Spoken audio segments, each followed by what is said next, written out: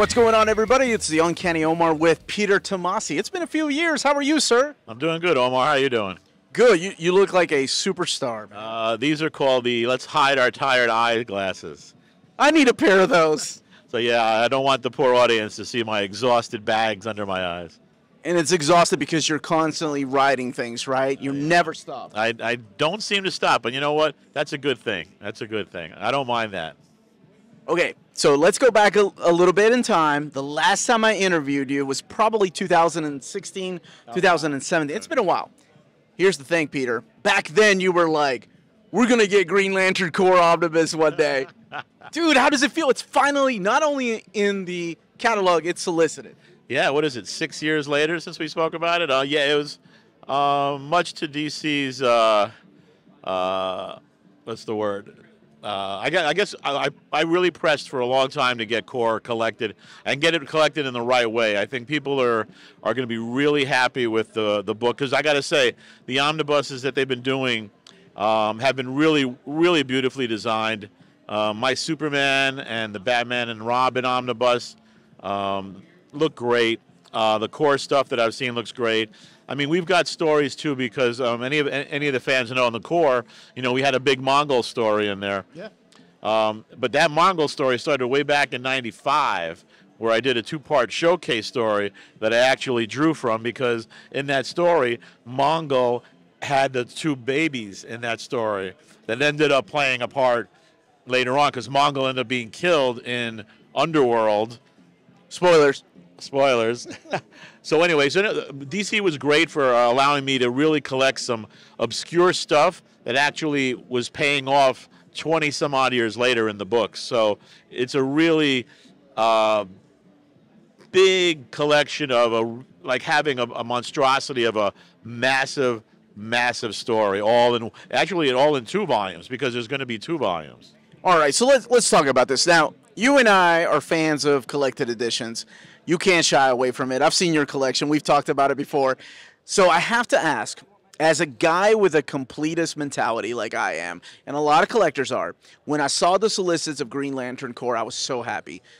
And then they skipped issues 4, 5, and 6, which are done by, I believe, Dave Gibbons, if I'm not mistaken, not you. So how much say would you have to tell the collected editions department, hey, it's okay to add those there?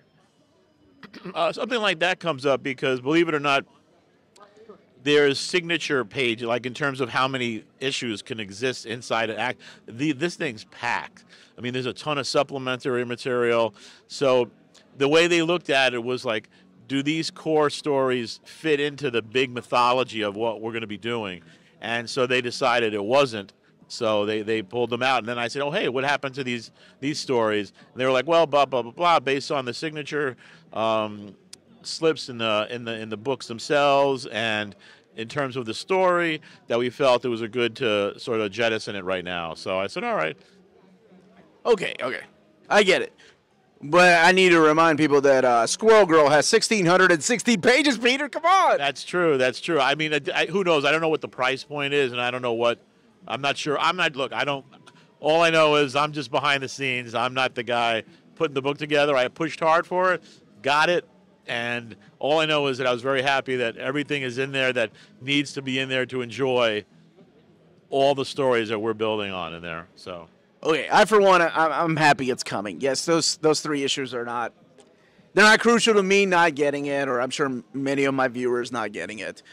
So you said they mapped it out to Volume 2. Yeah. So do you have any idea what would be collected in Volume 2? I do. You do? Okay.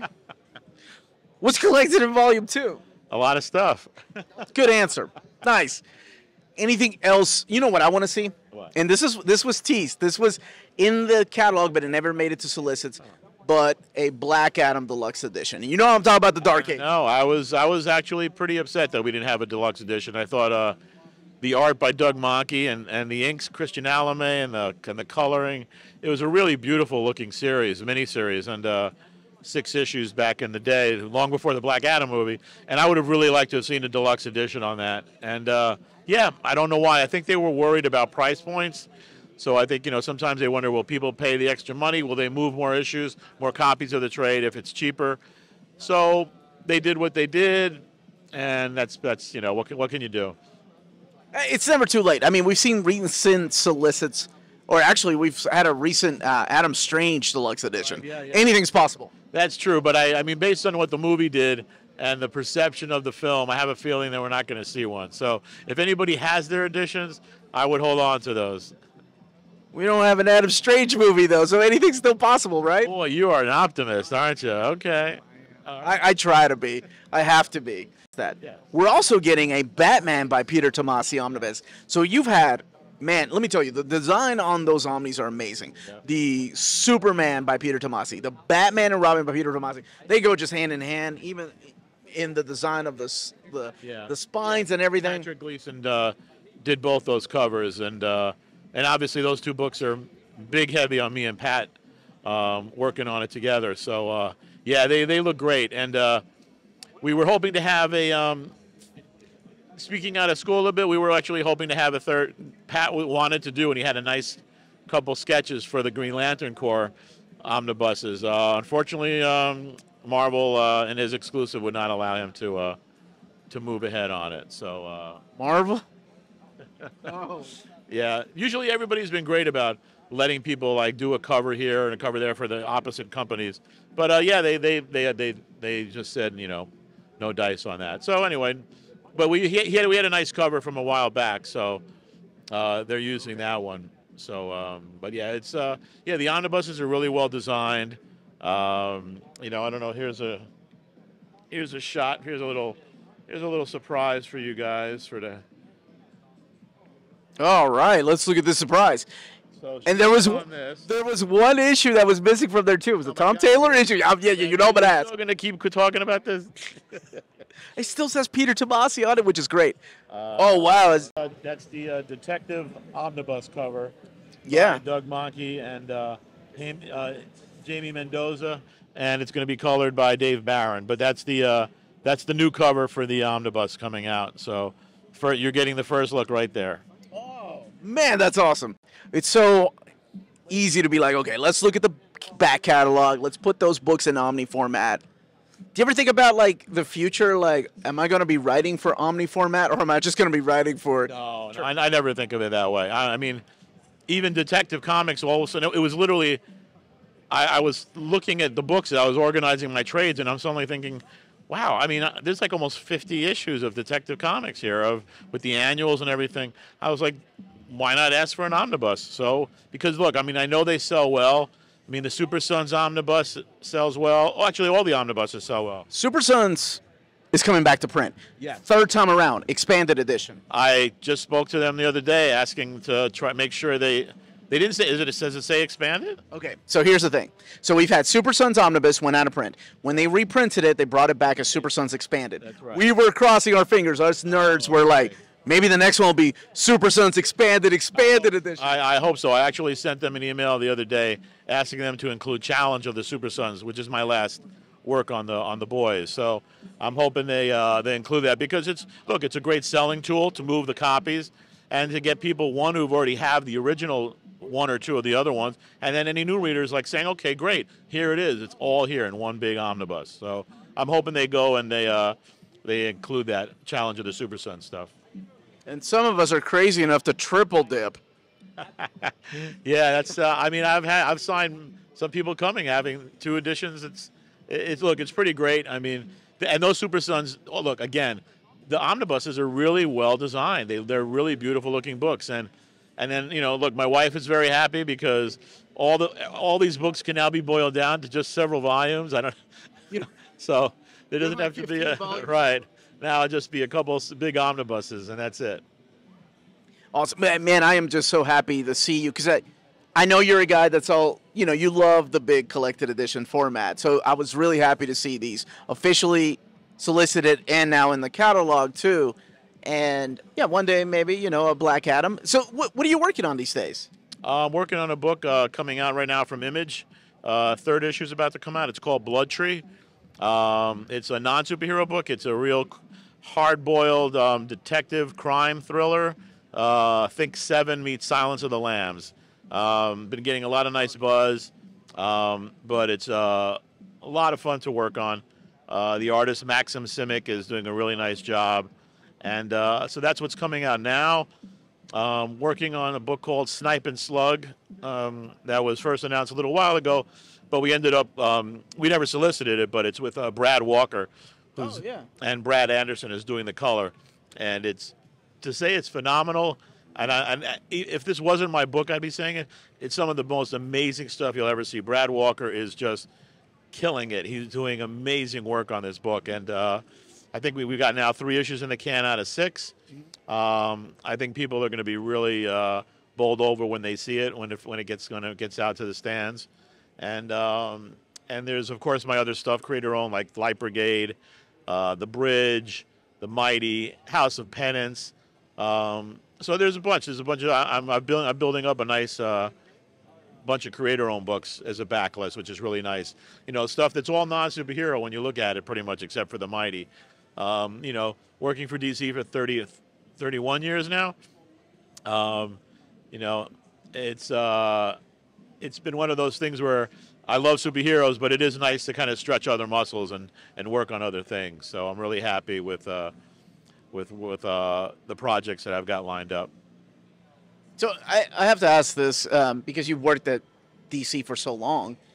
How different is it when it comes to things that are creator-owned?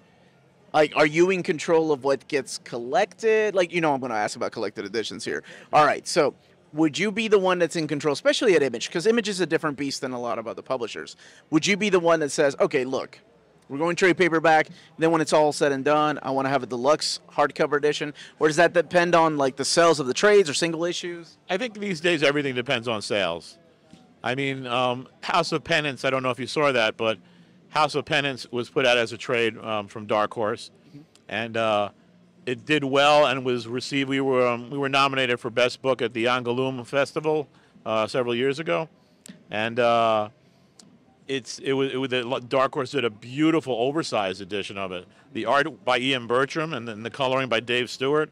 I mean, if people could find that edition, they should snatch it up, because it's a beautiful, beautiful representation of the art and the story and that stuff. So, yeah, no, I mean, look, it's anything that can be done to collect stuff in nice archival editions where there's even more supplementary material, so fans can see behind the scenes what was all the designs and the hard work moving, leading up to the project coming out. It's as a fan, I love to see that stuff. I mean, I love the Brubaker stuff with Sean Phillips. I mean, those things are great. Yeah. Seeing all that, behind the scenes stuff. So yeah, no, I'm a big fan of that, and I hope more places do it. And with Blood Tree, I think we're already solicited as a trade at some point through Image, and we had first come out digitally by Zestworld, and so Image, loved the book, and so they decided they would take it out and go as a floppy, sort of the exact thing that the Comicology and with Snyder, the Dark Horse thing. So, yeah. So, as a fan of these things that you're mentioning, when do you have time to read if you're writing all this stuff, man? Well, as I tell young writers and people who ask me about writing professionally, I try to look. I'm reading a magazine here. I read every day. I read all the time. You can't feed your writing soul and your writing imagination unless you're reading, and not just comics. You have to read, like I tell everybody, you have to read fiction, nonfiction, anything you can get you. The daily papers. If you can't find a story in the daily paper that you can sort of riff off of and add and make a story of, then you're not doing your job. You should be able to make a story of at least one story, be it from the Times, the Journal, Daily News, the Post. I mean, obviously I'm coming from a New York point of view here, but it's all around, and you just gotta embrace it and look for it, and not just stay in comics, because they are telling stories there already. Go look elsewhere to find stories that you can put into graphic novel form, like the building of the Brooklyn Bridge. You can do anything. Comics are amazing. There's no budget. You can tell any story that you want in comics, and it's a format and it's an art form that I love, and I hope people will keep cherishing it and picking up their big omnibuses and trades and collections, because also the key too is I think audiences today, it's hard to pick up an issue a month. I think, you really want to have stuff, at least one full story in a collection so people can get a beginning, middle, and an end. They want an experience of reading something in complete form and not, and then, cliffhanger time, and wait another year or two for another. It's crazy. So you want to craft certain stories for certain formats. So that's right. Read every day. That's the key. Every day. That's the key. All right. I always ask every writer that I interview this question, and I love this answer because it varies. So what's the best thing that Peter Tomasi has written? That's like asking, who your favorite child is. Lydia. I'm sorry, Alicia. I love you. I'm just kidding. Yeah, it's tough. I mean, honestly, everything. Somebody's asked me that a couple of times in the in Toronto last week at a panel. The book that I'm writing always seems to be the one that I'm really in love with at the moment. And I've been really lucky. So all the projects that I've worked on and all the characters I've worked on are all passion projects and characters that I actually love doing. So I haven't yet written a character that I took just to make money or to hack out, just to make a buck. Everything I've done is something I'm passionate about, and I pour 110% into my energy into. And they're all favorites. Awesome. Dude, thank you so much for your time. You're welcome. I can't wait to see your name in more collected editions, but first you got to write the comic. Thank you. So thank you so much. And thanks for promoting, all the collections. It's great. I mean, we need people ringing the bell out there. So. Oh, I try. I do. And I'm gonna get them all to buy Green Lantern Corps, man. All right. Thank you.